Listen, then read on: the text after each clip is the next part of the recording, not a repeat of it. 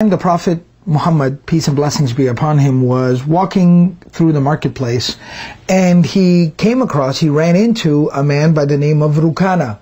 Now Rukana was the wrestling champ of Mecca. He was Mecca's, Quraysh's strongest man. So the Prophet ﷺ saw that Rukana kind of noticed the Prophet ﷺ and decided to kind of ignore him, turn away from him. So the Prophet ﷺ approached Rukana and he said, "Hey Rukana, what's going on?" He said, "How about I tell you something, I share something with you, and you listen to what I have to say and accept the message if it makes sense to you." So Rukana tells the Prophet ﷺ that if you wrestle me and you can beat me in a wrestling match, I'll sit down and listen to whatever it is that you want to tell me. So the Prophet ﷺ said, "Alright, let's do this. It's go time." So they get together, they kind of clear out some space, a few people gather around, and the Prophet ﷺ, kind of rolls up his sleeves, kind of gets himself ready to go. They get into their postures and their positions, and it's go, time to wrestle. And the Prophet ﷺ goes in, picks him up, and body slams him. And you know that body slam? Again, if you've ever seen, WWE wrestling, may Allah subhanahu wa ta'ala forgive you. But, when you body slam somebody on their back, you throw them to the ground on their back. Except this time it's not fake, it's for real. So the Prophet ﷺ picked up Rukana and body slammed him. And, when you get body slammed like that, it knocks the wind out of you. So the wind was knocked out of him and he was shocked. And he took a couple of minutes to recover, and then he looks at the Prophet ﷺ and he goes, nobody, let alone, forget about beating me, nobody's ever put me to the ground. I don't understand how you did that. Let's go again. And they get back into their positions and go, fight. And the Prophet ﷺ picks him up and body slams him again. And then Rukana's like completely shocked. And he's like, "Oh my God, what just happened?" And he gets up again and he goes, "I don't understand what's going on."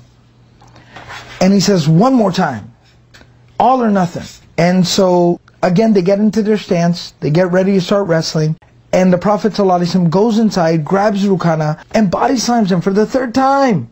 And by this point, Rukana can't even get up. He was down for a couple of minutes, just like his body, like the wind is knocked out of him, his mind is blown.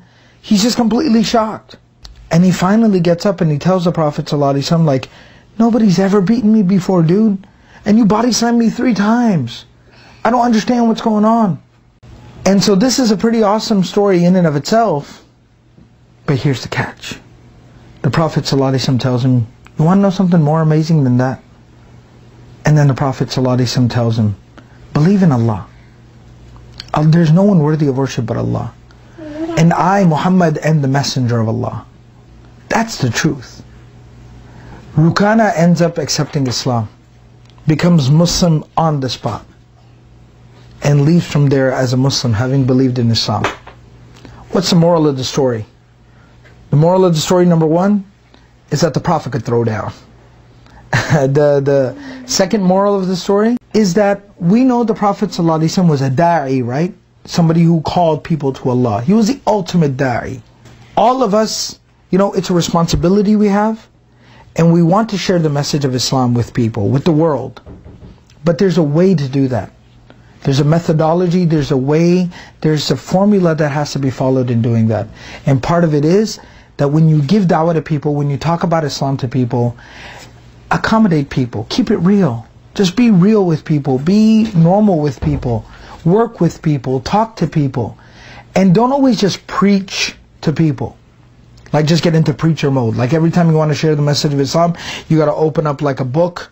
Alhamdulillah, nahmaduhu, wa nasta'inuhu, wa nastaghfiruhu. Don't turn it into a khutbah all the time. But mix it up with people. Talk to people. Get on their level with people. And this takes us to the ayah of the Quran, where Allah subhanahu wa ta'ala tells us, "Udu'u ila sabili rabbika bil hikmati wal maw'idhati al hasana." Invite to the path of your Lord with wisdom and with a beautiful reminder. This is the wisdom and the beautiful reminder of the Prophet Muhammad, peace and blessings be upon him. Let's try to be more like him and make sure our da'wah fits the da'wah of the Prophet ﷺ.